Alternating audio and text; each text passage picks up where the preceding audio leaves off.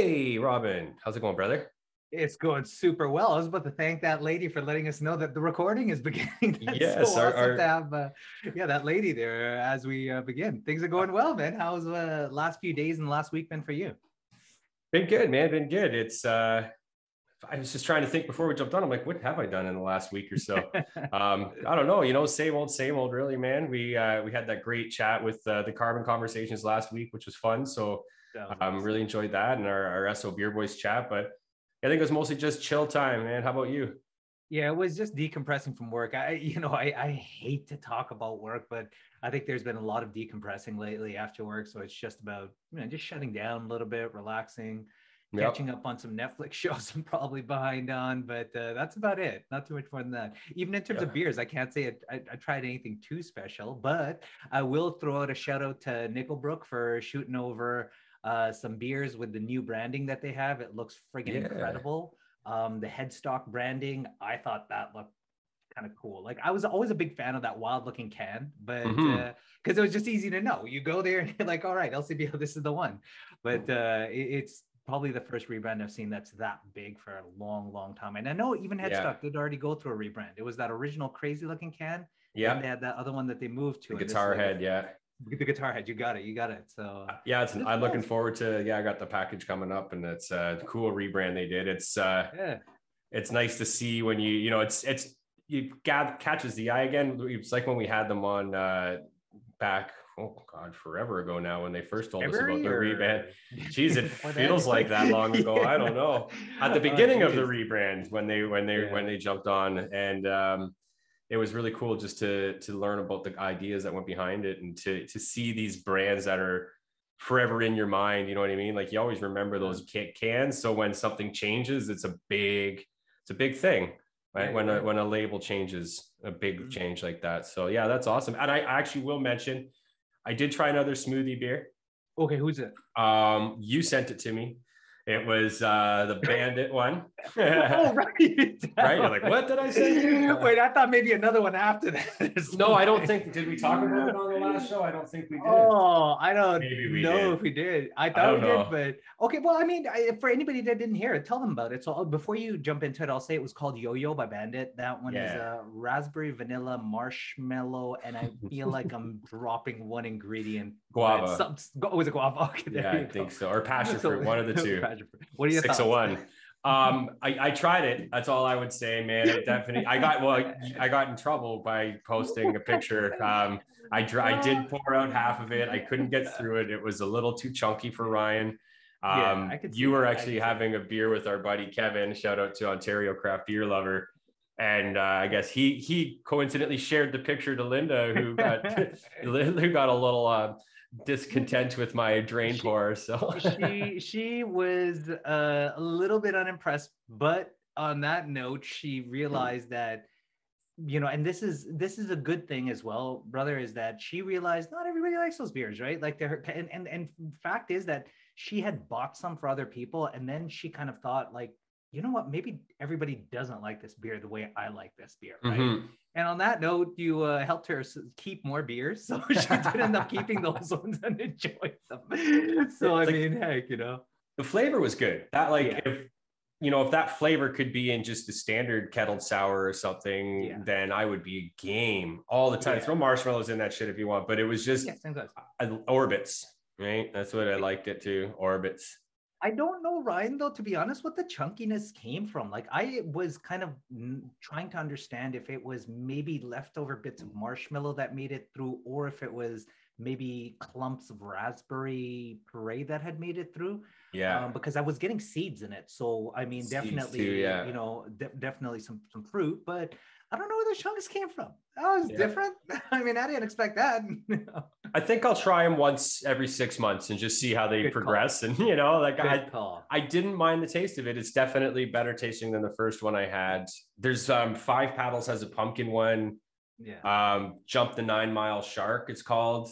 Oh, Or no, what's that's it not called one. here? I wrote it down. It's an interesting name, and it's caught my eye just because of the color of it. And I'm a huge pumpkin fan, of course, based on even tonight's show. But what's it called? Jump the Pumpkin Shark 9, whatever that means. That was kind of It's fun. gorgeous looking smoothie. It looks like Really? carrot juice or something, man. Like But so when do you think the first vegetable smoothie? I guess beer that would will be come it. out? That would probably be it. Okay, That's it'd it. probably, Yeah. No, I thought well, there'd somebody probably might be the step in pumpkin one, beet. right? Oh, man. Pumpkin's a gourd. Oh yeah, pumpkin's a gourd. You are right. So You are right. Yeah, technically, yeah. yeah, yeah. I'm Now, waiting for the beets. That's what I'm waiting for. Or somebody crazy getting in there with kale and making it green. kale. Well, beets. I did have a beets one. I remember I mentioned this to you a long time ago. It was like a beet Was it ale, like rhubarb? a beet pale ale. No, it was a Oh, beet just pale beet. ale, yeah. Okay. And it was like an old Westie, but with beets in it, and the beets just added a nice earthiness that went along with the malt, and I could didn't see mind it. that. Yeah. Yeah, no, I could see beets being real good because they do have, especially if you cook them, they have a nice caramelization and it really changes the overall profile of that. But I'm sure that in your case, they might have used it raw. I mean, rarely Well, ever is somebody going to mess with cooked beets in a beer. no, exactly. But I think they do have, like, I know because Mark got honorable mention. Shout out to Mark at Up North Brewing. Oh, He yeah, got yeah, I honorable saw that. mention for his dill pickle beer in the Yeah. vegetable and herb category. So I guess there is one in there, right? Like for Yeah. spices and herbs. Yeah. And that was a Yeah. wonderful beer too, man. Absolutely beautiful drinking beer. Well, I didn't get a chance to try it, but definitely congratulations to him and job well done. Through our conversation with him, one thing that I took away and through the Indigenous Brew Day conversations is that he is an incredibly talented individual. He really knows his beer, so I can imagine that was wild. And I did also have a chance to sample some of his stuff with you when I came over to your place. Just so good, so good. Yeah, absolutely. And the quad, he made one gold, I think, too. And that's a gorgeous beer too. So sitting in the cellar for Christmas. Yeah, I can't wait to try that. That'll be great. Speaking of beer, we have the Great Pumpkin Showdown. Down, down, down, down. So on this episode, we wanted to go through, last year we talked about pumpkin beers, and I think maybe we had one with it. This year we wanted to rate 4 of the easily accessible LCBO pumpkin beers. Yeah, and I think one of the debatably most stigmatized beers of the year that we get to see, either some people are like, oh, it's that season again. And other people like me are like, all right, it's that season again. I'm kind of excited to see what's going to be out there. So let's see how these turn out, man. Yeah, and you're right too, right? It's one of those another debatable styles, but I think that's the beauty of our beer world, right? People love stuff that people hate, and that's the way it's always going to be. So we got room for everything, like pumpkin beer. So why don't you tell us what we got today? Yeah, absolutely. So we, as Ryan mentioned, we chose 4 of the LCBO available beers. Obviously, there's a ton of different pumpkin beers that are out there. First one is the one Ryan's trying to highlight there, which is Great Lakes Breweries Pumpkin Ale. This is kind of a classic one. I'm sure that they've revised the recipe as the years have gone on, but this is a really, really well-known one. The next one that you've got there is Lake of Bays Pumpkin Ale. This one I'm a little bit less familiar with, Brian. Do you know how many years they've been kind of running this one for by chance? It's been a few. I'd like to say maybe 4 or 5, but it's one of the ones that hasn't made it into my pumpkin rotational lineup as often. Fair enough. Same goes. Next up, we've got Flying Monkeys Theater of Madness. Correct me if I'm wrong. This is their first year running this one. Normally, it's the paranormal. Paranormal, yeah. That one is their standard one, but this is Imperial Pumpkin Ale. That paranormal is like that's my last favorite. Year was too good. You could throw some whipped cream on that legitimately. You totally could. This one is again one of the ones that's a bit of a classic now. Big Rigs Tales from the Patch. I will say that I think anybody who's seen the can has noticed that it's gone through some changes as the years have gone on. This year's revision has a very notable mention, which is a glowing background to the can. We will take a look later to see if it does work for us. Catching light. I won't say anything just yet on my thoughts on it, but I'll say let's see how it works, and then I'll share my thoughts on it later. Yeah, we will share our thoughts on it. It's gonna capture light. Once we get to it, it'll be dark outside. We'll turn the lights off, and we'll see if she glows. How does she glow? So yeah, we're gonna start off with Robin and I decided we're gonna kind of go light to dark too. I have sampled 3 of these 4 this year, so I might have a little bit of a head start on Robin, because as soon as I see the pumpkin beers, I am like that. It's like pumpkin spice coffee. I don't like pumpkin spice coffee, but I'll line up for the pumpkin spice beers as soon as they launch. So we'll start with Great Lakes Brewery. So Great Lakes Brewery Pumpkin Ale. This year's been brewed with a generous amount of locally grown pumpkin with some subtle additions of cinnamon, clove, nutmeg, and allspice. They say that it results in a smooth, well-rounded, and slightly spicy ale, perfectly seasoned for suitable harvest fare. So that is, the green screen works. Let's see if I can get the pumpkin in the green screen. There we go. Oh, Robin's already poured. Oh, I'm behind here. I'm just enjoying the liquid glass. Well, I thought I'd give the listeners a little ASMR on that as you were speaking, so they could listen to that crack open. All right, so this thing pours beautifully, kind of light in color. Nice head. It almost seems a bit darker than last year's version. I could see that. I could certainly see that. Right. I remember this one being in bottles at one point in time. Am I remembering right? Not even many years ago. I'd say even probably like 4 or 5 years ago that was in bottles. Yeah, because this and Saison du Pump came in bottles. Right. Okay, that was the other one that was in the bottle. Saison du Pump. Wow. I mean, can't wait on that one. That smells so good. You get some of the get a little clove on the nose.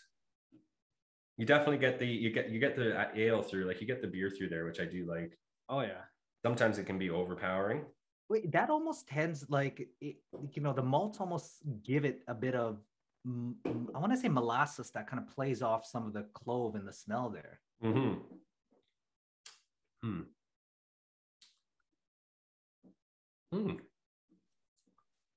Ooh.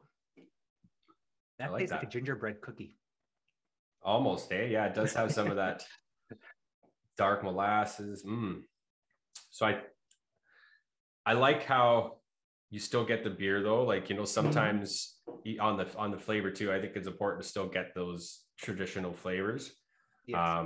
And Great Lakes Brewery's always done a great job making sure that it stays, balances a nice line between, that pumpkin and the beer, and you still get to enjoy the beer that they're well known for as well. Yeah, I mean, starting with the beer, you're absolutely right. It's just fantastic. So they've got a good base they're going with, and the reason why to me it tastes, I think, so much like a ginger molasses cookie is that all of those flavors that I'm thinking are like cinnamon, clove, nutmeg. I mean, not that there's actual ginger in this, but those are those classic pumpkin pie flavors coming through. And you said it best. First of all, it's a good beer that's not too sweet.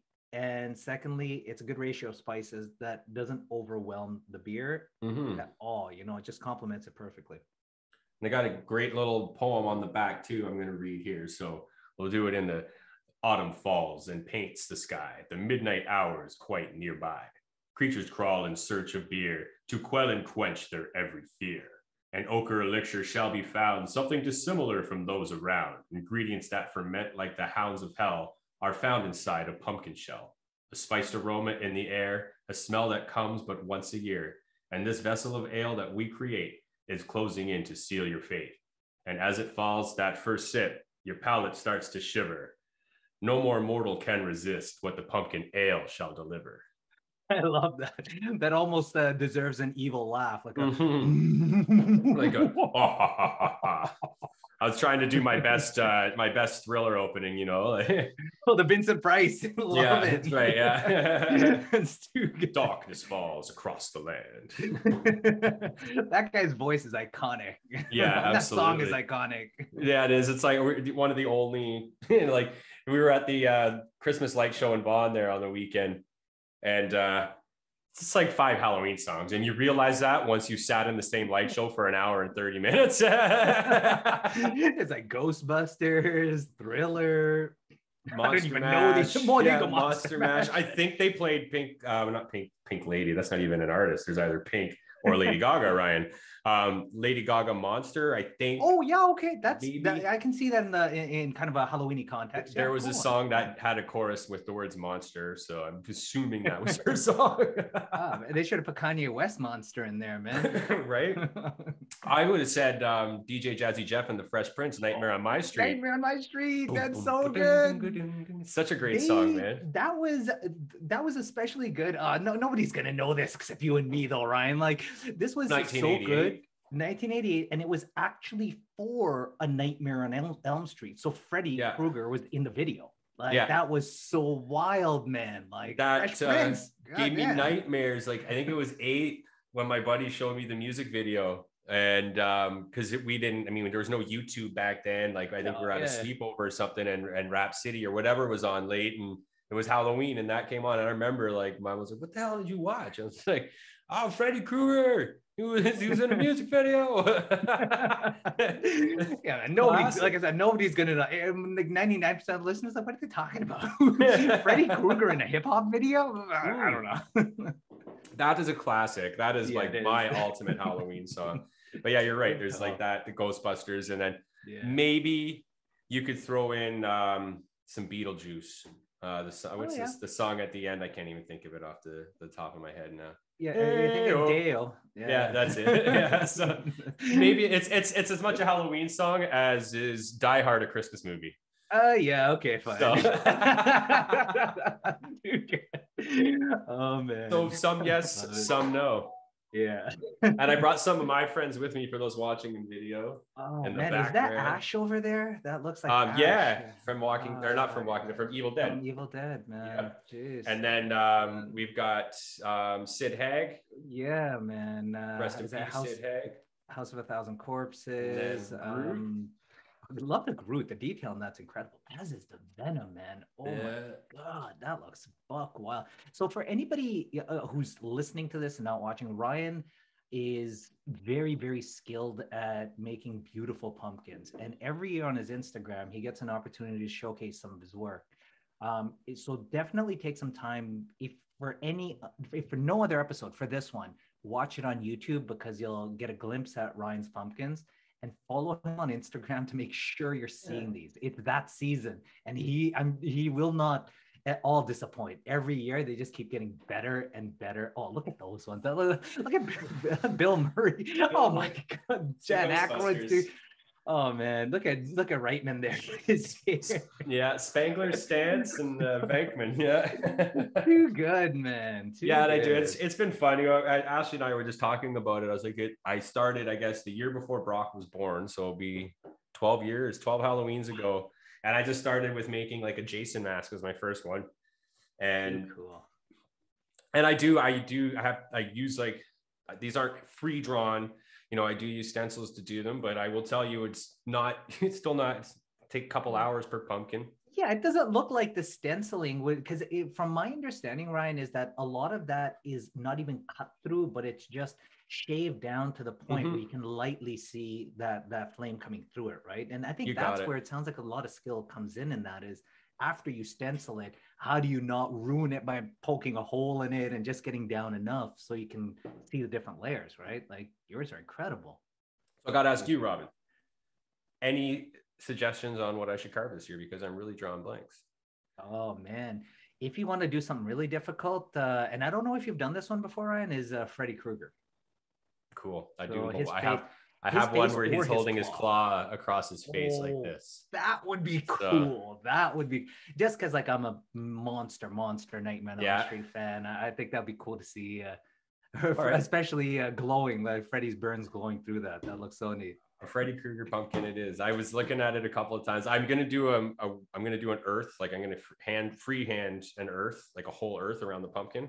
Wow. And I'm really going to try to see if I can contour the mountain ranges and stuff and really mess with it. So, I feel like you wouldn't want to toss that out, man. Like, I don't know if you can preserve it, but there must be some way to like acrylic that or epoxy that or something to save. Like, they do make pumpkins that you can carve that are like a quarter of an inch thick. They're plastic.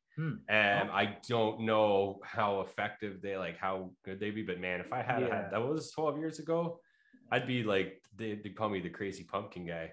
Like, the pumpkins everywhere. Oh man. Well, I guess it's also good to, how it's kind of almost a little Buddhist to spend all of that time making something like that, only to over the next day toss it out and just be happy with the time that you had with it and appreciate it for that window, right? So basically, yeah, it's a good point. I never really thought of it that way. I've never thought Mario of and Luigi, love those. And we got Rick and Daryl from Walking Dead. Oh man. Wolverine. But yeah, Wow. It's fun. It's a weird hobby. I know, like, I'm not artistic at all. Yeah, you're right. It's kind of like it's mental therapy when I get a pumpkin in front of you, man. Like, I'm just there and I'm doing it and I'm cutting really tight and I'm here and I'm in this section, right? And I just love Halloween, man. Like, I love scary movies and I love dressing up and like, and and then pumpkins, like I just love being able to let people see what pumpkins can do too, right? Because I'm fascinated by people who are next level that do those crazy faces and just turn the pumpkin hole into art. Like, that shit's something that someday I'll learn how to do. But man, oh man, like, yeah, I'm just fascinated by what people can do with, these gourds, like make great beer out of them. Brother, if you're not an artist doing this kind of stuff, I don't know what the hell the definition of art really is then. As far as I'm concerned, that is art. In James Franco's words, from This Is the End, that's art. Mario Luigi, that's art. That's art. Too funny.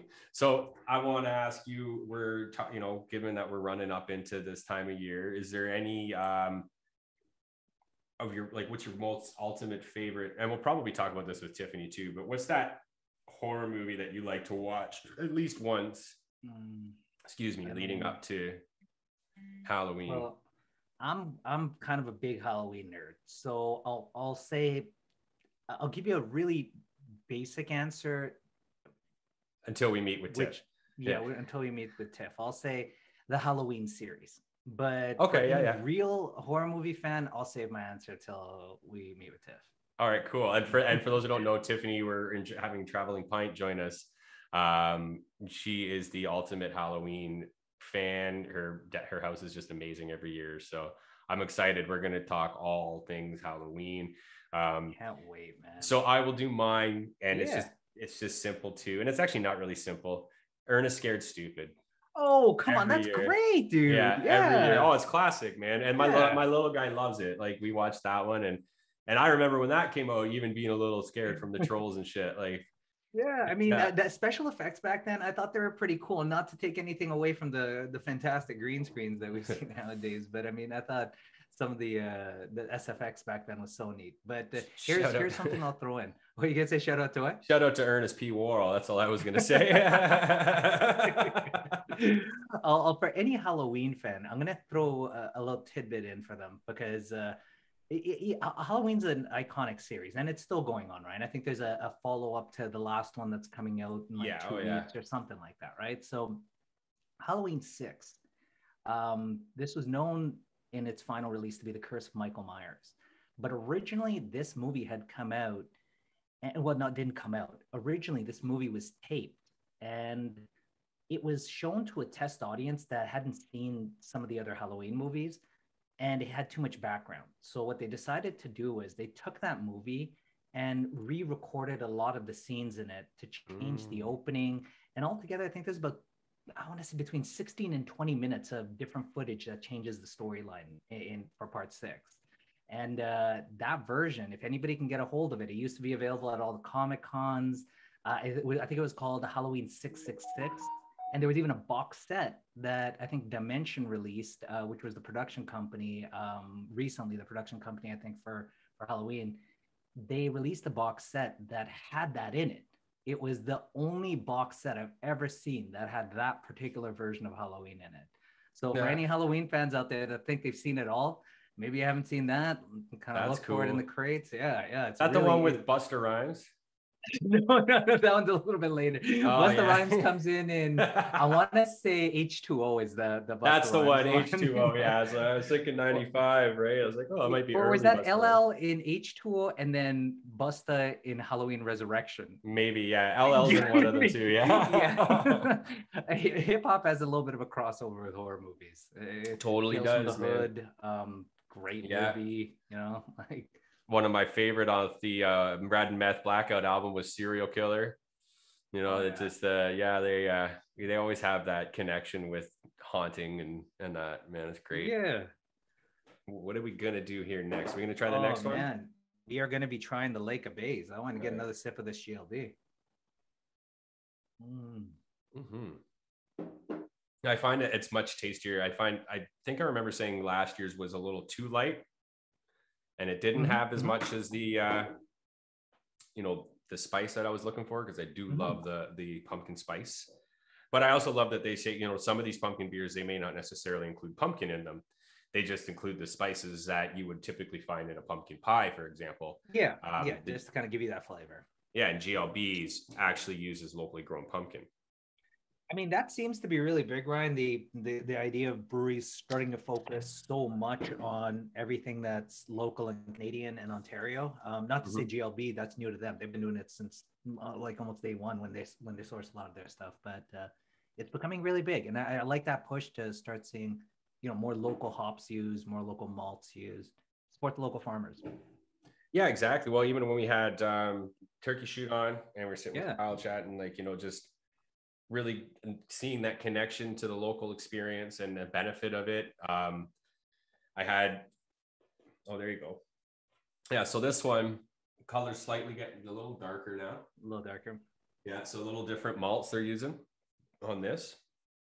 So this one actually says on the back, so we'll do the readout. So celebrate sweater weather with this refreshing malt forward ale featuring Magnum and Fuggles hops, pumpkin, vanilla, and spice. So I'm assuming that spice would be like the allspice you find in your pumpkin mix, nutmeg, cinnamon, maybe cardamom. Subtle notes of nut and caramel make it an ideal partner for. I love, so they both use the Harvest Fair, Fall Fair. So we've heard Harvest Fair and Fall Fair so far. So I know Flying Monkeys is going to say nothing about fair. All right. Theirs is the theater within the fair. So this one, I will say that in the flavor, no doubt the caramel comes through and gives it a stronger body. Definitely the GLB one, it had a bit of molasses, but way lighter body. This one's a little bit heavier. The vanilla definitely comes through, but I will say, Ryan, that I don't get as many of the spices as I got from the GLB. No, it's almost a little more smoky, like from the malt. Yeah, you definitely get more. It's very much more malt forward. And I guess that's why they say it's much more malt forward on the back of the can. So, hey, great job, Ryan. You nailed that. Fuck. Oh, man. Well, for anybody who reads the cans, I mean, sometimes you read them and you're like, I'm looking for this like lychee. I'm not getting it in this. Like, what's going on? Like, at least this one, you're getting exactly what they're telling you get. I'd have to go to the grocery store first and thi'd be like, you got any lychee? Because it says I should taste lychee. So this one's actually, I really, we've talked about it a lot. And I think this year's really been, for me, the year of malt forward beers. Yeah. Like go back to that Beer de Mars at Salter Street that we had, which was just beautiful. Amazing. I'm actually really enjoying this one. You're right. You're not really getting a lot of that pumpkin component to it, but yeah, I think the balance with the malts that they chose to use, and I don't know, I guess it might be the Fuggles hops that's giving it a little bit of that spice to it almost, or the smoky, like there's a smokiness to it almost there. A little pepperiness in it. Ryan, it's funny because I think most times when people get this idea of a pumpkin ale, the first thing they think is pumpkin pie. These beers are sometimes the furthest thing from that. Like they're just really trying to, add pumpkin, of course, but then just jazz it up without making it into a pumpkin pie beer. Yeah, embody it, like just kind of embody some of the elements of, every sip I have of this one, it's actually growing quite nicely on me. I know, I thought the same thing, but by the time I finished, I was like, wait, this is actually kind of good. I'd enjoy this on an evening. Oh, Yeah. wow, dude. Oh yeah, my new ad. So I forgot the guy from Goosebumps name now. The ventriloquist dummy. Slappy. Slappy, there you go. And then, oh yeah, Five Nights at Freddy's over here. Five Nights at Freddy. You got like Gizmo. Spike and Gizmo. Yeah. From Gremlins. Gizmo looks so awesome, man. Love him. Oh man, it's starting to feel too much like Christmas now that I'm seeing that. Like I don't know why. That's all Christmas time when it comes to Gremlins. Christmas. We were in the grocery store this afternoon, and Viva Puffs candy cane flavor was out. So too early. It's coming. What happened to Viva Puffs Pumpkin Spice Edition? Pumpkin Spice Edition. They put it in the beer. Put it in the beer. Oh, I'm really enjoying this. Yeah, so it does what I do like, and I would love to see more companies do this, and I'll show it to the camera. And we do see a few of them do it. But Lake of Bays always includes their ingredient list on the back. Yes, they do. So, I think, yeah. So I love this because, like, you know, it tells the best serve temperature, it tells the IBU, it tells, you know, it says all natural, partially filtered, what malt, so 2-row pale and some caramel and wheat and chocolate. So, you know, you definitely get that. Even though the chocolate, I would say, is more subtle, you find those notes in there pretty heavy. And I think that's where that smokiness is coming from. You got it, man. I was just going to say that. I think that's chocolate doing that. And then, yeah, we said Magnum and Fuggles hops, and then special ingredient pumpkin. So, you know what? They've done a really great job on this one. Yeah, man. Super good. Super good. And I'm disappointed I haven't had this in my regular pumpkin rotation, to be honest. This is like a nice fall drinker. Yeah, it is, man. It would go nice with a pretzel, actually, like a pretzel and mustard. It would go nice with a Bavarian sausage. It would go nice with. Yeah, I could enjoy that. I like the simple can art too, with the crow and the pumpkin. Just like a nice simple art. Yeah, this is a really good one.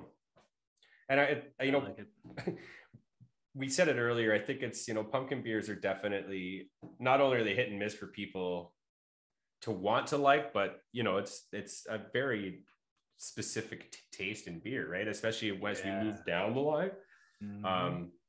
Those spices and stuff, like a lot of people aren't used to that, and no different than people are used to fruit or anything else in their beer. So yeah, you're right. I mean, this is all just kind of an extension of creativity that we see out of the brewers, right? Like, this is amazing. Yeah, I'm really enjoying this one. I know I'm excited for the next one, so I'll have a couple more sips of this first. We do actually have Flying Monkeys joining us we're joining them actually in 2 weeks. Going to a brewery. On the 17th. Wow. Yeah, I know. I can't wait till we can turn that into a normal thing again.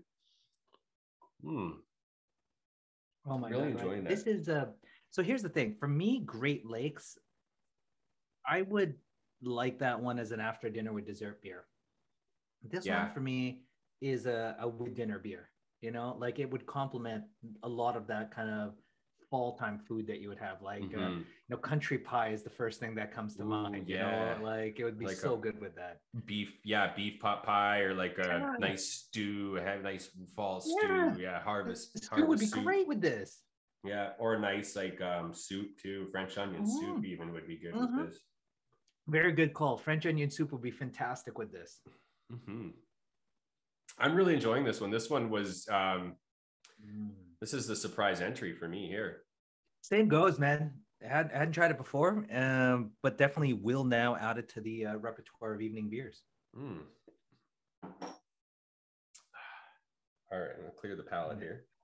No, good call. Well, I know we have it written down. Why don't you introduce everybody to number 3? Oh my goodness, this almost deserves a theatrical walkthrough on what's here. So this is right from Flying Monkeys, because their write-outs are always too good. Again, the spectre of pumpkin beers lured us to the stage of bizarre incarnation of the unexpected, but this time, oh madness, in a lager brewed featuring pureed pumpkin, co-starring the trio of cinnamon, allspice, and nutmeg, and orchestrated with a creamy dollop of lactose. The depth of this haunting lager performance captivated our brewhouse with its eerie and delicious taste. So this one, you know, I love monkeys for these theatrical write-outs that they have, because this really makes me feel like I just saw a trailer for this beer. I want to Totally. now. I got to go back I to want reading to in watch the that movie. voice. Like, now playing a fresh pumpkin lager, brewed featuring pureed pumpkin, co-starring cinnamon, allspice, and nutmeg. You got to turn it up, There's a Robin. movie in itself, man. That's like the old, it reminds me, you remember Hitchhiker's Guide to the Galaxy when it first came out, and they did like the guy introducing the movie is like, he's like, and the guy who's introducing the movie should sound like he smoked 40 packs of cigarettes a day. You gotta have that smoky jazz voice. My son's got me on the old Simpsons episode, so I've been hearing a lot of, "Hi, I'm Troy McClure. You remember me from such pumpkin beer episodes as Gonna Be Starting Pumpkin." So right, I want to, before I even smell this beer, although the previous two cans have featured some absolutely fantastic artwork, shout outs to Flying Monkeys. This can is so beautiful, Ryan. Like the fine detail in every bit of it, from like those skeletal arms pulling the curtain open, to all of the skeletons holding up the letters in the open mouth of the jack-o'-lantern. This is too nice. Flying Monkeys, from me and my preference of can artwork is one of my favorite for sure. I do like a few others as well, like GLB, of course, because theirs is too fun, but this is incredible, man. Like, what the hell? So is the beer. You're right. I think Flying Monkeys is kind of like one of my favorite shows, Big Brother. Expect the unexpected. You know what to expect, but you don't know what to expect with their labels. Expect something. That tastes so good, doesn't it? Man. Oh my god. So we're going darker down the line. So this one obviously has much darker malts used. There's more caramel and chocolate malts used in this one than the Lake of Bays, and subsequently the GLB. And there's lactose in it, which we didn't see, I believe, in the last two as well, Ryan, which significantly changes the body, and it actually gives it a little bit of that extra sweetness as well, right? It brings in that almost that pumpkin pie vibe to it, right? Like, it's gives it a creaminess that way. A little sweetness, like instant, right? Like, because normally when you eat the pumpkin pie, one of the first things you taste is that whipped cream. You get that whipped cream first, right? And I think they've really done that well here. Like that first sip, like on the instant, the tip of the tongue, you get that sweet.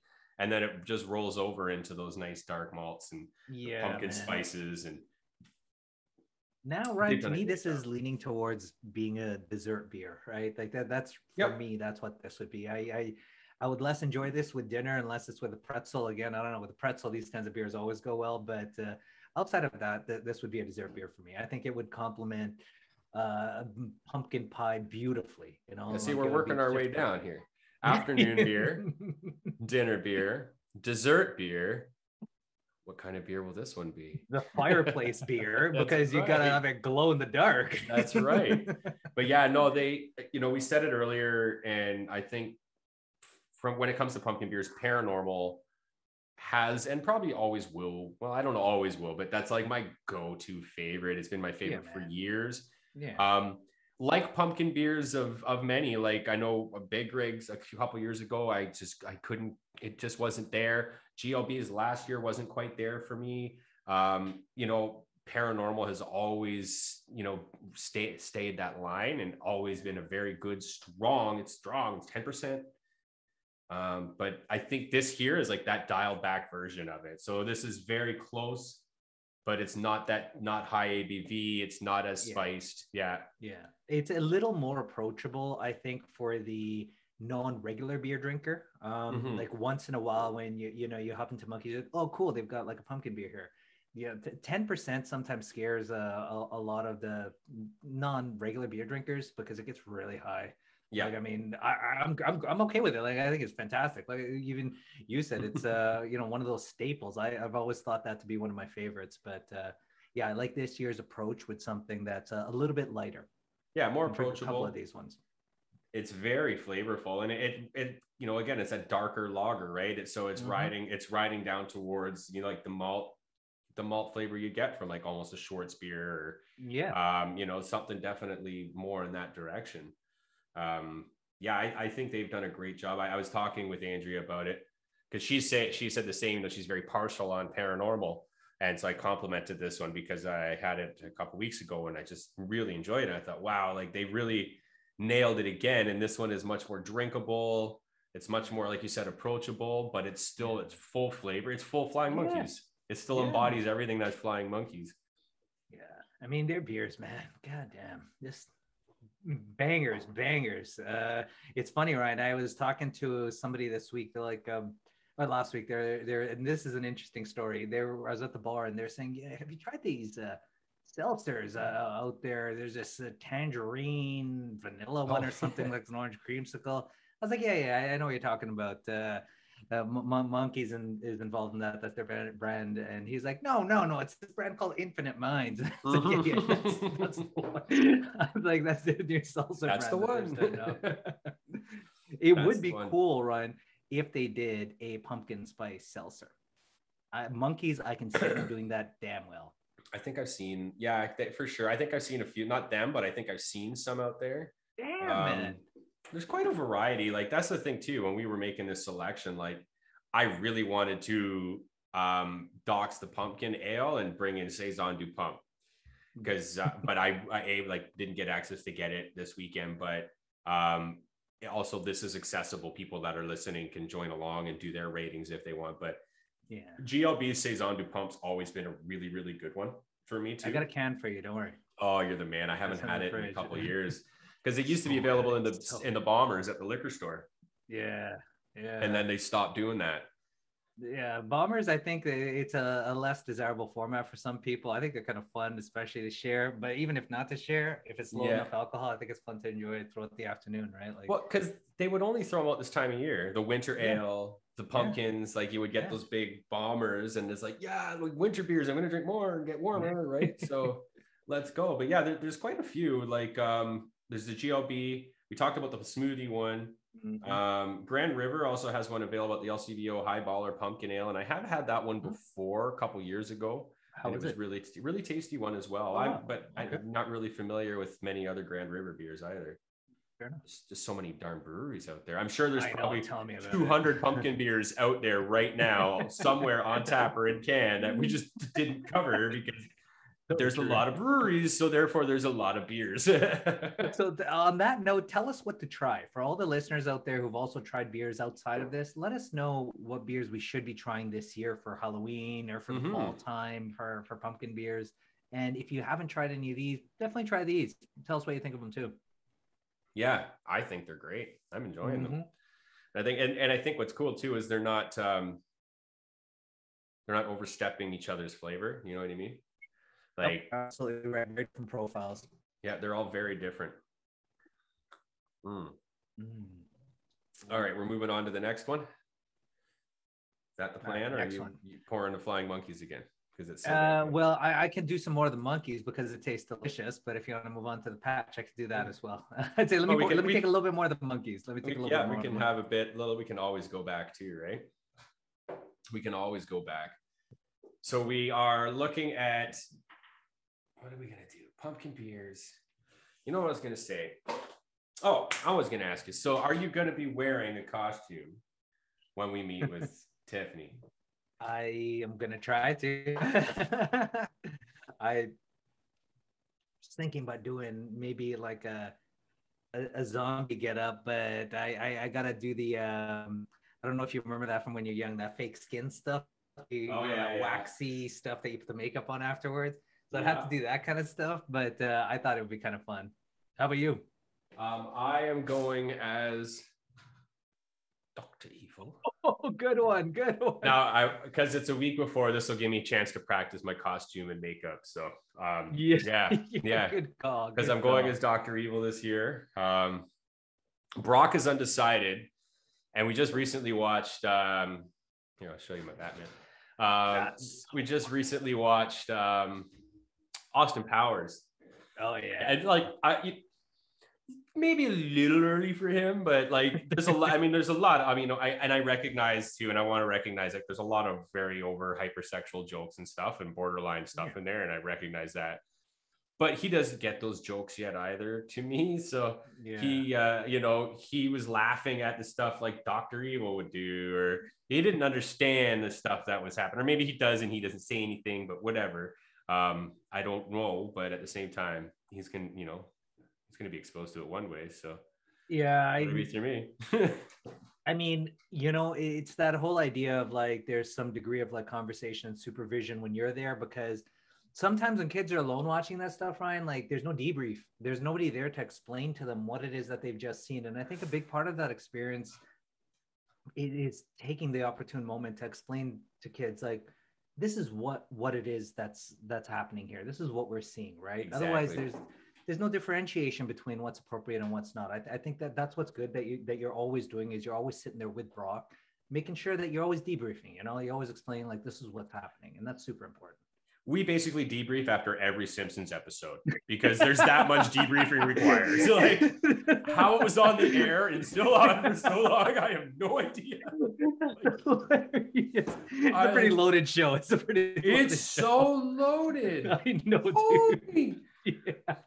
Like we were watching the one where Apu came, like they were trying to send everybody out, right? They're like, he was like, well, it's not the bear tax that's costing us money, it's the immigrants that are costing us money. And it's like, and I said to Brock, I'm like, I literally paused the show. Yeah. And I said, do you remember, because he was aware of Donald Trump, and I said, do you remember listening to Donald Trump in his campaigning talking about the same circumstance? And he was like, holy shit. And I said, Brock, this is a season 6 episode, like this is 1992 we're talking. Yeah. I was like, wow, like, I totally had to pause and do that and say, hey, like this is still an issue, people still think this way, and this is why this is not okay. Let's continue the episode type of thing, right? But yeah, it's crazy. Like every episode, it's like, okay, you caught that, right? That's not okay, right? Like this is why it's not okay. Yeah. You got that. Like, dude. Every that episode, show, man. I think that in the 90s there was a lot of kind of this philosophy and this idea of like, oh, it's just a joke. And I think that a lot of comedy has got away with some stuff that maybe was not so positive. I mean, Linda, we were watching Seinfeld recently, and we were watching the Donna Chang episode. I don't know if you remember that one. Yeah. Linda, being from an Asian background, she was like, this is kind of like not the most appropriate, right? So you watch it from that lens and you're like, right, like, I mean, I can see how people could look at this and be like, wait, this isn't appropriate. The message needs to be changed a little bit. Yeah. But, I mean, it's a different time period. And what's funny about that? I think I have a little more of an understanding behind why, after hearing an interview with Tarantino said the 80s was this time of film prohibition where it was complete censorship. And then in the 90s, everything opened up for film TV a little bit more. Everybody was kind of trying to push that envelope and that limit. And I think in that process, maybe people sometimes push that envelope too hard, right? Like, it's okay to sometimes, have these controversial issues that we approach in these TV shows, but let's have it be the right way. Right. Well, yeah, that's it. That's how you begin to create that's where those racial stereotypes begin to set in stone and stuff. Right. And like these stereotypes, may not have necessarily been as prominent or I'm not created because it wasn't as visually available through media, like you said, in the 80s due to censorship and stuff.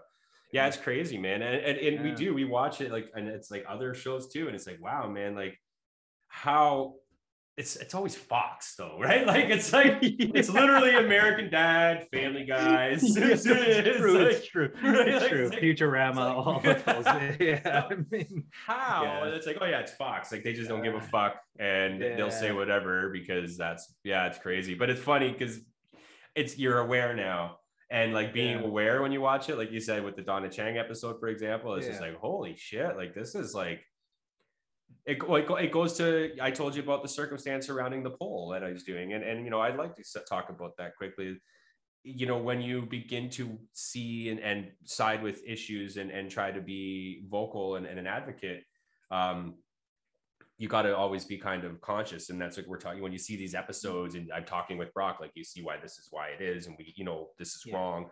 It was brought to my attention that during one of my polls, we had DMX and Tupac, and And I didn't think nothing of it. And you know what? Some people listening probably, you know, think whatever, but it was brought to my attention by a good friend in the community, you know, like this could be offensive to people. And here's why, because one was an animal abuser, one was a woman abuser. And that never crossed my mind.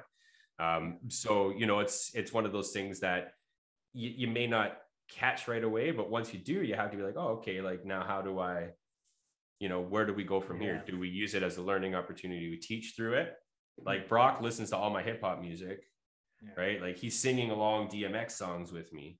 Yeah. So now it's a teaching point, like, hey, just so you know, like this is, you know, this is what he did and stuff. So yeah, it's just like always this weird, as you grow in that world, like of learning, you start to unpack some stuff and it's like, wow, man, like shit. I think, you know, Ryan, a lot of it to me seems, and I don't know, man, maybe it's just because I always try to understand the situation.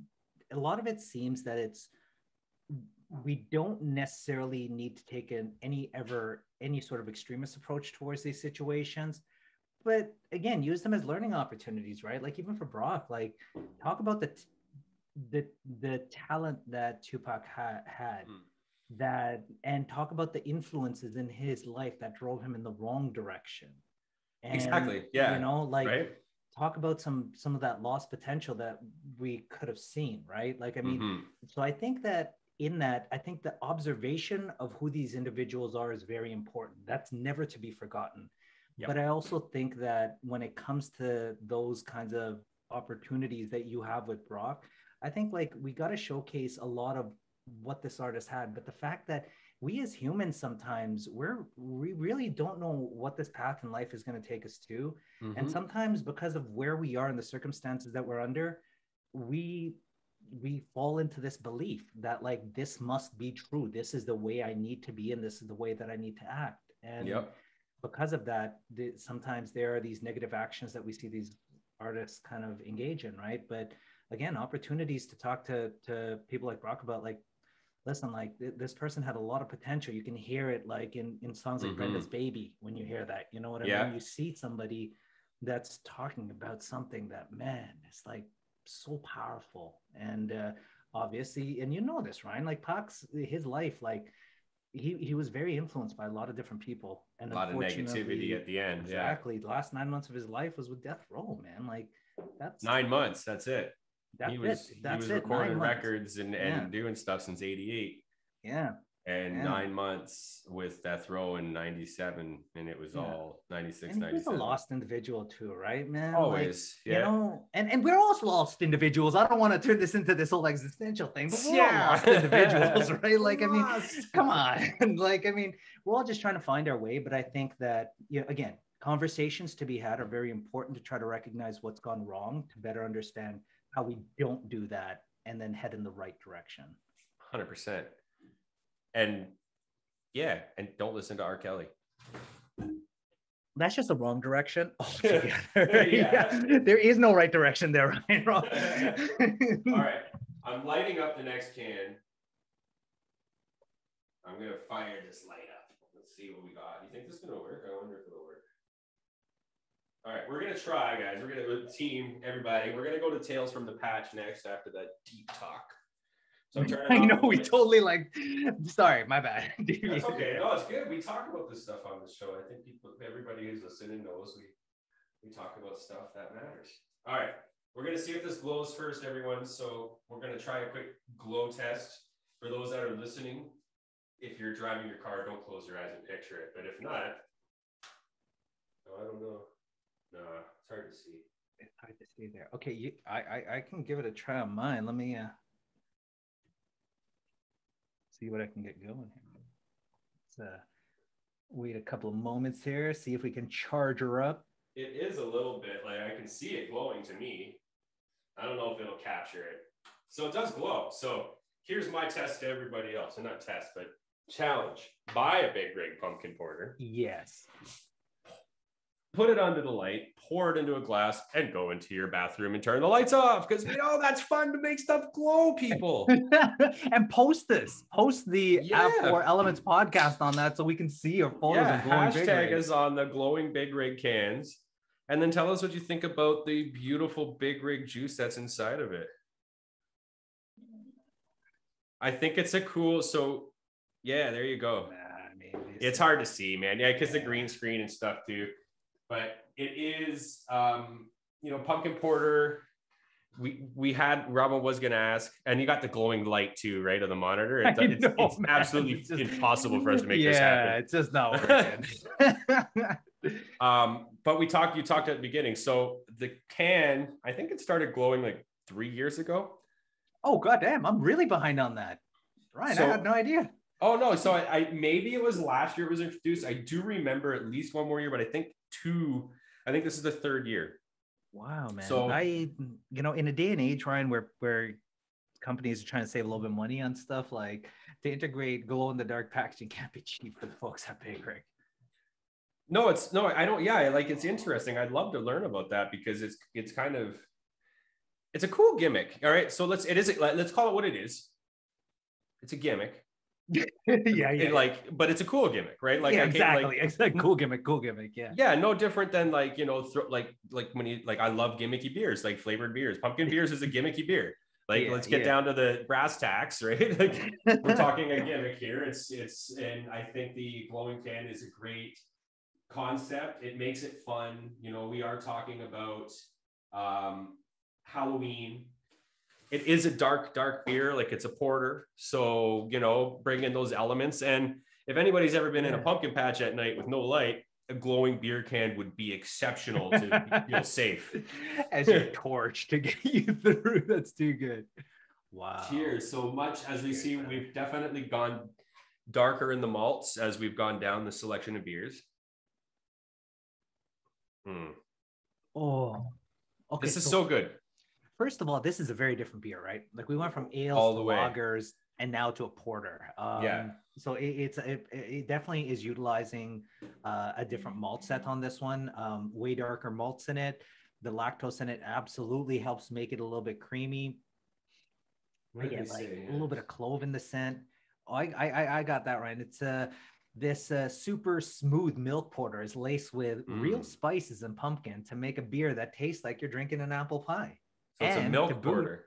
You got it. It's a milk porter. And to boot, the can glows in the dark, of course. And it's a pumpkin pie that you're drinking, not an apple pie. Just so we straighten that one out too. Too good. Wickedly good. So yeah, pumpkin pie spiced porter, scary good, says on the back. You know what? Yeah, man. I think one of the things, and you and I have talked about this, pumpkin spice to me really seems to settle in darker beers. Like the pumpkin style, it just seems that it would be a great fit in stouts and porters. I've always thought that. When you're outside in the fall in your Keswick dinner jacket, you know what that is now. In your lumberjack I haven't coat. Seen yours, Ryan. I don't have one. I'm in Innisfil. I'm on the lower economy street of the higher economy Innisfil, Robin. I gotta wear expensive looking coats. But no, this is a porter is always one of those nice traditionally fall beers for me, like dark lagers and porters. Yeah. And this one is so really well done this year. Smooth. And a milk porter. So I've had milk stouts. I've never had a milk porter before. The sweetness of the lactose, once again, doesn't get to the point where it's overpowering anything.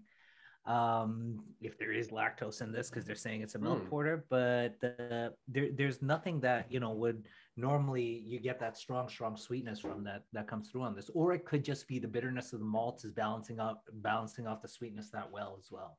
I'm gonna check something because I've never had a milk porter. So I've had a milk stout. What makes a milk porter a milk porter? My assumption on that one was lactose, but I don't know. Yeah. Milk stouts, cream stouts. So brewed with lactose. Yeah, you nailed it right on the money, buddy. Absolutely. Lactose. Yeah. So you know what? I think it's going to be a hard rating system. I'm going to have to do a pour of each into the sampler glasses and do one more sip through. A simultaneous. Yeah. But really big shout out to Big Rig on this one. I think I've loved, we love porters and stouts at this time of year, and Yeah, and the nice coffee roast still comes through, so it leans more like a sweet pumpkin spice coffee almost. I say pumpkin pie, but you get those like coffee roasts in the dark malt still. Even a little like kind of chocolatey, almost like Yeah, they must use the like, chocolate malts, and I would say like maybe oh a man. lot more chocolate with some caramel. I don't think they use any carafe malts in it. I mean, this is incredible, Ryan. Good job on Big Rig. Good job on Big Rig. That's fantastic. So Tales from the Patch. Love Tales from the Patch. Last year we did was it not a pumpkin patch, but it was a night tour flashlight corn maze. Oh, that sounds fun. That shit's scary, man. Like, yeah, like you're out there and it's a big maze, and when you're out there back there by yourself and nobody comes around for like 20 minutes, you're like, oh, man, am I in the right spot? Oh, dude, I let me share this story with you. One year I was at Screamers with my brother in Niagara Falls, and they I didn't know they lock you into a room there. So we were locked in this room where I was like, hey, Dave, do you feel any door on your side? Do you feel an exit? And he's like, no. And I was like, I don't feel one on my side either. Did we get locked in somewhere? And I started like kicking the wall to see if that was the door. And suddenly on the PA, they're like, sir, please do not damage your doors. Do not damage your doors. Suddenly they open it up. They're like, let this guy through. He's going to tear down things if we don't let him That's through. hilarious. We've never done Screamers. I'd love to do that one. Oh, dude, Brock would just love that so much, brother. Oh, my God. He's not done a traditional, excuse me, haunted house yet. Really? Too scared when we went, and last 2 years. They're overwhelming, man. I get scared. They're scary. Right? So last year, I mean, obviously COVID, there wasn't nothing going on like that, but like we've done the kiddie ones, but none of the big ones. But I think this year might be the year. Maybe this Wonderland is supposed to be real good. I hear that's super theatrical there, but also, I mean, I think the cost goes with that one. That's a little bit more expensive. Yeah, and we did it once. I believe Ashley and I went, not I believe we did. We went like way many years ago, like before Brock was born. And it was cool, but when you got into the haunted houses, they didn't space you. So like, you know, like you're going through like a lineup. So you get to see the people 10 in front of you get scared, and it's like, you know, one of the best. I gotta get expected to be scared. Yeah, exactly. Right. Like you just want to stop the line. You're like, nobody's going. I want to get scared. You know, we do. I don't know if they're doing it this year, but out here in my way, there's a little museum called the Simcoe County Museum, and they, up until obviously last year, the scouts did an amazing. It's this old, like they've got all these like old, like kind of like early 1800s schoolhouses and the blacksmith shop and the train station, you know, it's like one of those kind of places. And they use the whole area, and there's like wooded lots, and it was so well done. Like these kids would volunteer. They have a train, and like there's people crumbing out zombies from under the train. Like it was really, really good, really, really good. And it's like $6, and you get to go inside, and there's all these games, and it's like, yeah, dude, it's holy moly. That's not super elaborate and super affordable. Yeah, and they send you in groups of like 6 or 8 max. So you go and you actually get scared, and you know, like, and I love it. Like I don't get scared. Like when people come up and I'm like, man, that's really good. Like, you know, like, because I love it. I'm like, dude, you were so awesome. You look great. Like, dude, I'm the other way. I go into like defense mode. It's like, what was that? Oh yeah. But mind you, I've never done screamers like that. But we did like the ones down at C&E when they would set it up. I don't remember what it's called now, but they had like a bunch at the C&E. Yeah, Screamers was at the C&E. Oh, was that it Screamers? Super elaborate one with the chainsaw that they're chasing. Okay, then you're And you're a haunted movie guy. You like slasher flicks, and you can't even make it through a Screamers trailer. Oh no, man, it's too intense for me. Too intense. You know that guy with the chainsaw? It doesn't have any chain on it, right, Rob? Oh no. It's just a character acting. Like, oh my God. Oh man, too true. I love him. Yeah, that's one of like that's up until recently. That was my ultimate for Halloween, brother. It would Ashley would take Brock trick or treating. And he was small, so like he would only go like a street, and I would dress up and scare the kids. And every year it was something different. One year I was a zombie and I chained myself to the fence, and when they came in, they didn't see me. And then when they walked to get the candy, then I'd come out with my chains dragging. And they were like, all right, would be the guy scared the living daylights out of these kids, dude. Well, like little kids would, but if there was little kids, I wouldn't even scare them, right? Like I like, like I'd say 7 and up, you're in for a scare. If you're like 2 to 7, then I'm gonna take it. Like I would take my masks off or whatever, and hey, nice, come see my pumpkins I carved. Like, come see this cool pumpkin. Like I did a Cars pumpkin. Do you like cars? That's like nice. I would always try to make sure the little kids didn't get scared, because I ain't for that. Like Halloween's got to be fun. But when you, especially like when you're coming around like 9:30 at night and you're 12, 13 years old and you're going with all your friends, like, oh, right. You should have some special setup for those kids. Oh, you're getting scared. Yeah. Oh, yeah. 13 years old. The mood music goes on with the lightning and everything to creep things out. Dude. The lights turn on. Robin, if I could find the pictures, man, I'll send them to you. Like when we our old house, I like the house. I'm talking the whole house. Like our main master bedroom window had like this murder scene in it, and it looked like a murder was happening. I would open the garage, and I had a whole scene in the garage with like blood everywhere. And I got the neighbor next door, and she was our babysitter. I got her to act out like I was cutting her in pieces in the garage and shit, dude. Like, yeah, dude, I used to go all out, man. That's elaborate. I like that, man. I like that. That's cool. It's fun. Yeah, man. It's just and I don't mind the older kids going. I think it's cool. Like for me, I was never the one like, oh, as if you're out here. Like I would just scare them more, right? Like I'd give them a good start. Like hold on to your childhood. Go trick or treating. I wish I could still go trick or treating. Oh hell yeah, man! Well, that's what I do with Brock. Nice? Now I take Brock. As a parent, you get to, and I get to carry one of these with me. I should strap a little bag onto the dog and take him trick or treating. Get Marley to go up to the front. Borrow a niece or a nephew or a friend's child. You know how many friends would love to get rid of their child on Halloween, Robin? That's awesome. Dude. Me. No.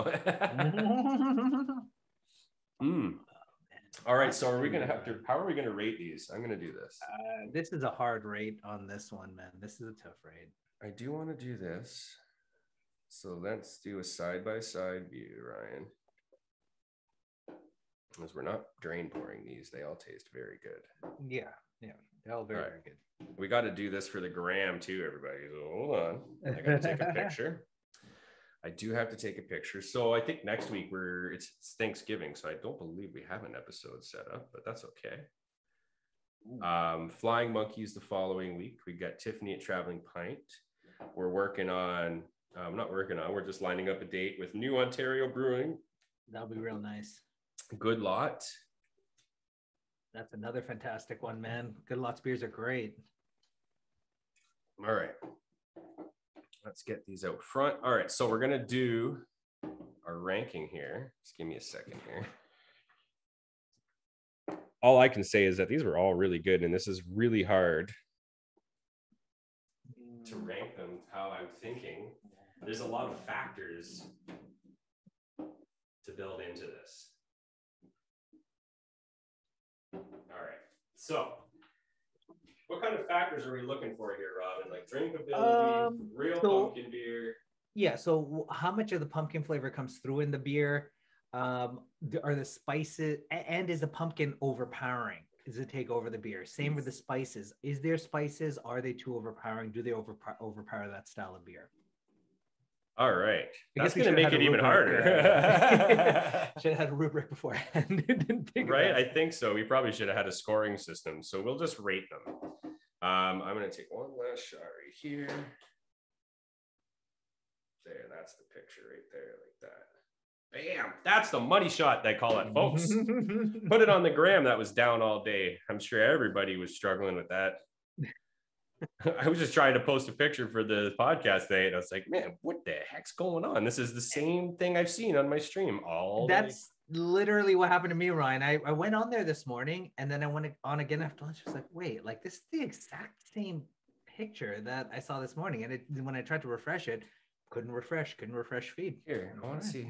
I'm going to slide this out of the way so you can see the color contrast. Oh, that's a great photo there. I So think yeah, the color really, these two are very close. There this you is go. the Yeah. theater and this here is the theater and this here is the Lake of Bays. But I love that. So that goes to show, like, you know, and I think this going back to that chat we have with Chris Lee from High Gravity, shout out Chris, on the malt, right? And just the different colors that you get. So this is a great example showcasing how these brewers have chosen to use their malts. GLB stayed with the lighter malt grain bill. Lake of Bays is, they said it, they've done a mix of that chocolate and caramel. I don't know what Flying Monkeys is, but it's so similar. I think they probably just used a little bit more chocolate than caramel. Yeah. And then obviously the porter, which is going to be much more on the chocolate caramel with maybe a little carafe too. Carafe, yeah. And I think the aroma next, right? Like, oh man, these are so good, Ryan. Yeah, it's so good. I know. Like, and we can't have 4 winners. We can only have 1 winner, and it's got to be 1 to 4. And I want to just say this for all of the breweries who may be listening. If you are, that's really awesome. They're all friggin' really, really good. Yeah. And these are all excellent examples of pumpkin beers. Yeah, they agreed 100%. I do have a favorite that I've chosen, and Ryan said it best. I think, Ryan, obviously you chose some great beers on this one because the focus was on the LCBO here. So I think every single beer that was chosen here exhibited a phenomenal pumpkin flavor, phenomenal spice breakdown. Like, it wasn't too much, wasn't too little. So as we're rating these here, we're rating like what's the best of the best is essentially what this is. That's the way I'm looking at it. Is on the pump. You know, that could have been a runner here. I think so, yeah. You know, I mean, that's a bit of a toss-up. Not LCBO available. Oh, man. No, dude. Wait till you try the Lake of Bays again. I know. That's what I'm going into next. I'm like, I know it's going to be smelled wonderful this time around.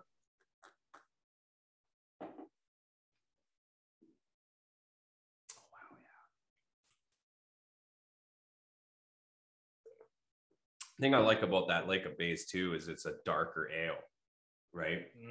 And so often we get our ales that we don't get a lot of dark ales anymore. It's very often very rarely you'll get a brown ale or a dark red ale, right? Man.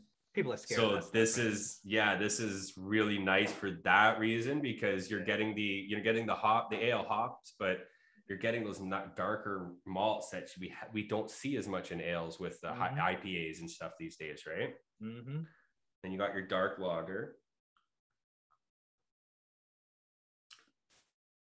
Jesus, this is so hard. I know, dude. I took a sip of each one of them as you're doing that. I was like, oh, these are so good. I was looking at seeing what the BJCP certification was like. Yeah. That's a be hard, man. Yeah, right. Like, there's a lot you really have to think about. Yeah. That would be tough. That would be tough. Because I'm a really big fan of this porter right now. The porter is super good, man. That porter is like the perfect end of night beer, you know, especially during these seasons. Okay. I love it. We're going to rank them. All right. This is so difficult, everybody. I really suggest, like, honestly, if you like pumpkin beers, go out, get these 4. Tell us what you think. Don't drink all 4 in an hour. Yeah, definitely don't do that. I'm probably not going to touch any more of these after this. I will. Don't tell anybody. I'll be sipping them for the rest of the night. Love it. All right, so I'm going to rank mine. I'm going to put this in front and center. All right. We're going to go, where am I? 1, 2, 3, 4. Does that make sense? Is that backwards? Yeah, no. That's forward to me, man. That makes sense. Shit. This is hard. I'm like trying again. Which one? All right. I have to go big rig first.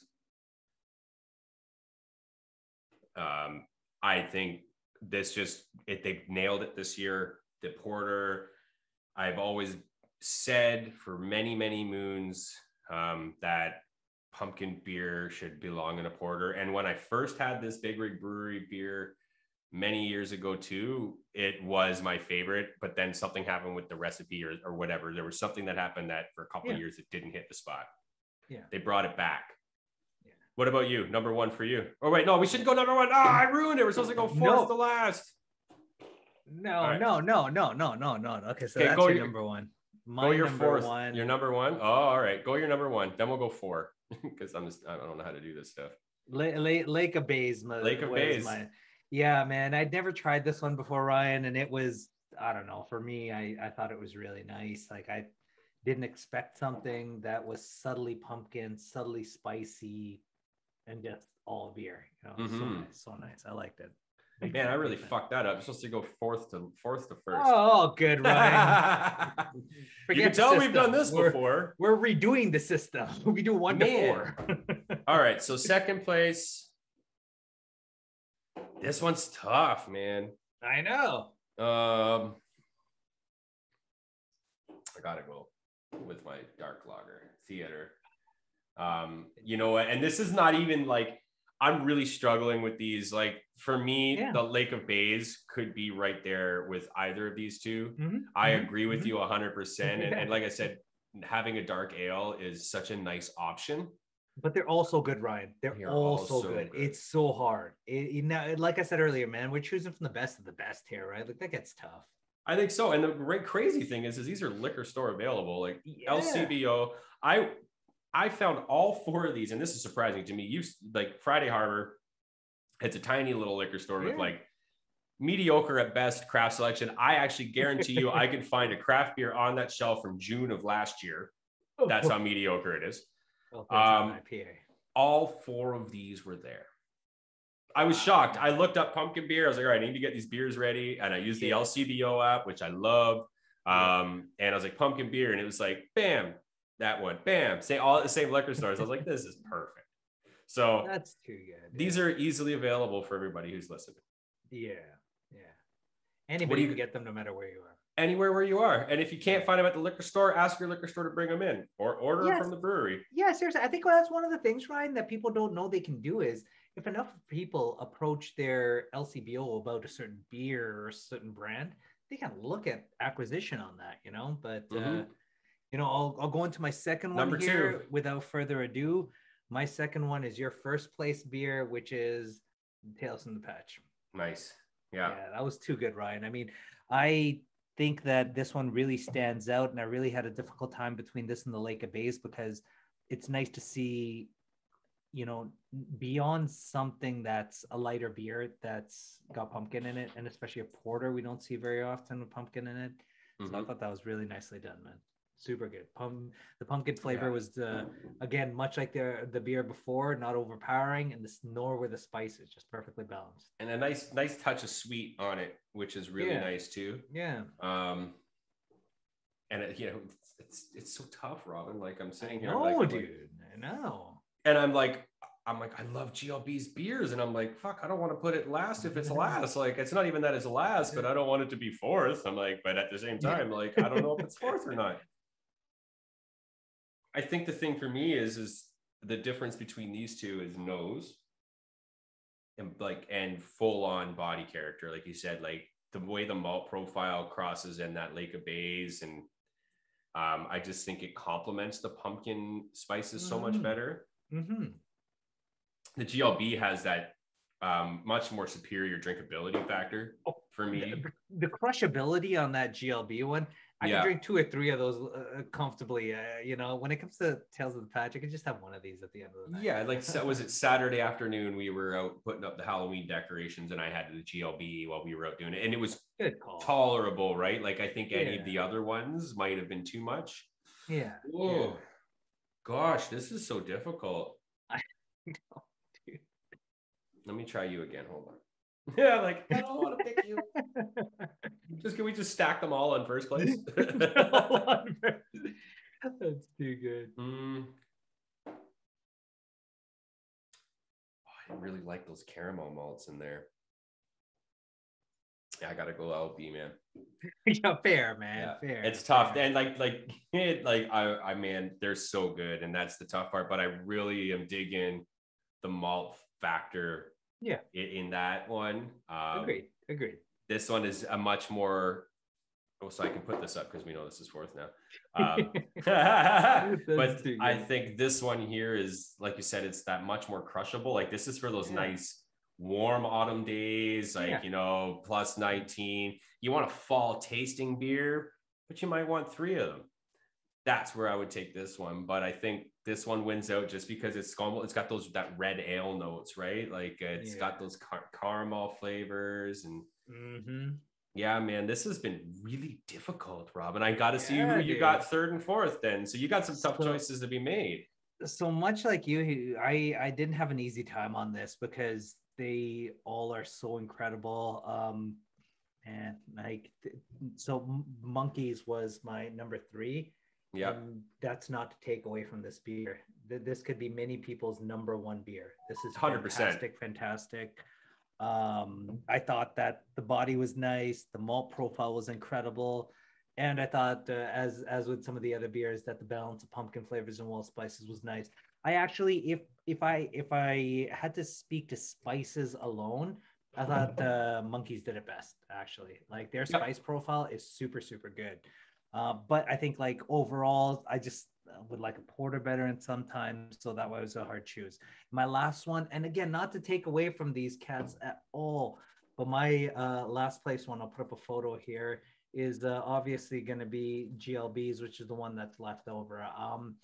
You know, not to take away from this. This is the October after work, you know, gathering all the leaves up to toss into your recycling bags or into your compost bags. Like this is that kind of beer, right? I wouldn't necessarily drink the Tales of the Patch at like 2 in the afternoon on a Saturday. Nothing against porters, but that's a later in the day beer for me. But this was a fantastic beer. I think if anybody's not tried it, I'd say even maybe try that one first as your kind of entry into some of these pumpkin beers. That way you're not tainted by anything else out there.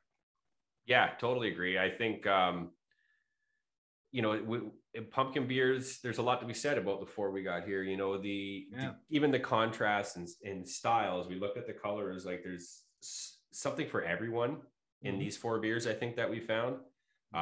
You know, you've got 4 very unique styles: a lighter ale, a darker ale, a dark lager, and a porter, a milk porter at that, right? So you know, you've got that touch of lactose in a couple of these. I think the Flying Monkeys. I would like to point out that I just basically reversed the order. It was set up lighter to darker, and now it's darker to lighter. And maybe that's that kind of subliminally speaking to the fact that you might want more porters and stouts heading into the season. Right. I was literally going to say, like, maybe that, you know, that's something to do with the transitional change of the beer. You know, we always say with the fall colors, you get fall beers, and you always tend to drive to the darker styles, and then Christmas time comes the Belgian treats. Yeah, man. But yeah, this has been fun. I think LB Lake of Bays was pleasantly surprising for me. Very. I was not expecting that. I enjoy their beers. They make great beers, but pumpkin beers are hit and miss, and they definitely have really found a very specific notch in the pumpkin beer scale. Like they're on their own with that dark ale. You're right, man. They hit the mark. It's the first time I tried that beer. Incredible job. I mean, pumpkin, I hate to say it, Ryan, is one of those ones that like sometimes it's really easy to mess up. I've tried some of the macro stuff that's got pumpkins in it. It doesn't taste good. Yeah, it really doesn't taste good. It's really hard to dial in a lot of these ingredients like pumpkin as well as the spices. That ain't easy. Exactly, and especially with the beer, right? Like, you know, there's never going to be a pumpkin IPA. No, it just wouldn't work. You got to be specific with your grain bill and what hops you're using to complement, and that's why I think I like the Lake of Bays too, is because the Fuggles hop seems to really complement that style too. It's got a little more of that pepperiness to it. Yeah, big fan. This has been great. It has, man. This is wild as a kind of heading into October, our first episode for October, we're kind of leaning in with something that's very Halloweeny. We've obviously had a fantastic opportunity to take a look at your jack-o'-lanterns. So now everybody listening will be tuning into your IG, Ryan, to see what pumpkins you got coming up. Have and a look. I think it was look, and it was again really wild to try such a variety of beers and get the opportunity to try this sort of a cross section as well. It wasn't just all ales, all like light beers or just basic lagers. Some of them kind of delved into the darker beers, which was awesome. Like the Big Reporter, which actually came out on top for you. Yeah, exactly. My number one.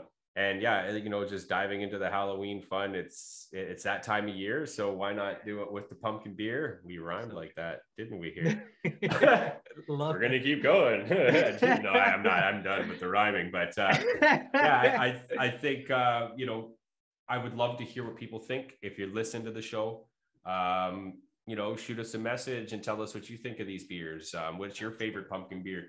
Why do you hate pumpkin beer? You know, I'd love to hear from everybody. So we're going, well, when we post this as well, you know, feel free to comment and let us know what you think about the beers we've chosen. Grab all 4 from your liquor store and drink along with us while we're on YouTube, and tell us how you would rank these beers, because we'd love to see what everybody thinks. It's just it's a fun way to enjoy beer. You know, this is something I think we should maybe look at adding in once a quarter, maybe, is like a style ranking. Yeah, I like that. Yeah, that'd be super fun. Call it Mr. Rankings. And away we go. So next week we're off because it's Thanksgiving. And though I don't really approve of the concept of Thanksgiving, we get together. Well, use it as a day of observation, right, Ryan? I think that's one thing everybody can do next week is let's just kind of sit back and use that as a day of observation, explain to everybody that's got kids, explain to your children what really kind of took place on that day and the reality of the situation. I've got a challenge for everybody. Instead of prayers before dinner, toss out your land acknowledgement and throw your family for a loop. Good idea, brother. That's what I'm doing. I think that's a good idea. I like that. I'm with Ryan. Instead of grace, send your land acknowledgement. You don't know what your land acknowledgement is for your area? Google land acknowledgement for my city. Very easy to find. Very easy. Very easy to find. I know that I acknowledge I live on the land that are traditionally from the Anishinaabe Church. I can't say it right now. Anishinaabe. Thank you. And we need to know these things. So I think it's a good challenge. And it really might throw old Uncle Frank for a fucking loop too. So well, no, it's good. It will throw Uncle Frank for a loop because they'll probably be asking you questions afterwards, which will help educate Uncle Frank. Yes. I think it's a great idea. Use it to understand, you know, why we shouldn't celebrate Thanksgiving. Teach your children, teach your family, teach your friends. And have some pumpkin beers. Hell yeah. Yeah. And then what we got? October 17th, Robin and I are flying to, which means we're driving to, Flying Monkeys. So we're going to sit down with Andrea and Peter Chiodo and talk all about one of our favorite breweries. I am like kind of giddy for this one. Same goes, dude. Same goes, man. Come on. They were like one of those big, after I got into craft, I fell in love with Monkeys. I was like, oh my God, look at all these West Coast and East Coast IPAs that I've never tried before. Let me jump into these. Like, oh my God. Your bottle cap collection was unrivaled, I would think. I had, at one point, I probably had well over, I want to say 200, 300 different bottle caps from Monkeys. And I had like 80 out of 116, I think, that they completely released. Yeah. That's funny. Seeing that, I can't wait to ask them questions about that and the, you know, the great history they have and the great beers they're doing. Cider, or not ciders, the Infinite Minds Seltzer series.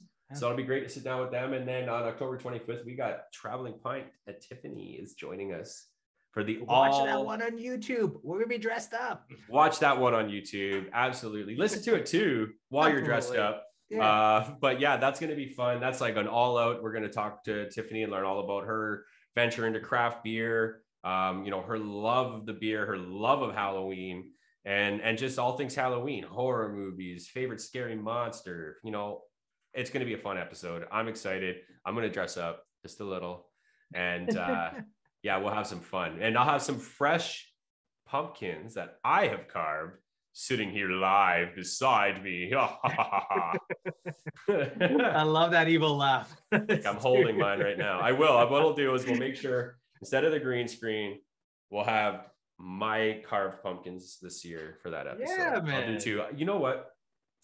I'm going to do this up a Four Elements podcast pumpkin. Oh. Let's do it. Yeah, that's right. We the best music. Oh, wait, no, wrong thing entirely. Sorry, Khaled. I will give you the $100,000 next millennia. Oh, man, too good. On that note, I guess we should probably say goodbye. But we'll chat next week anyways, you and Absolutely. I. But a huge thank you to everybody for listening. Hate them or love them, pumpkin beers are here to stay, so you might as well enjoy them anyway. Definitely enjoy them. Cheers, brother. Cheers, bro.